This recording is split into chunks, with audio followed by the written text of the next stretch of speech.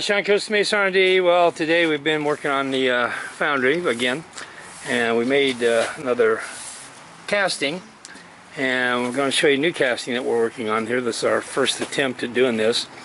Anyway, you can see we had a bit of core shift over on the right side, and this is actually going to be an intake manifold for a Lotus Europa with a Renault engine in it, the R16. So that came out pretty good.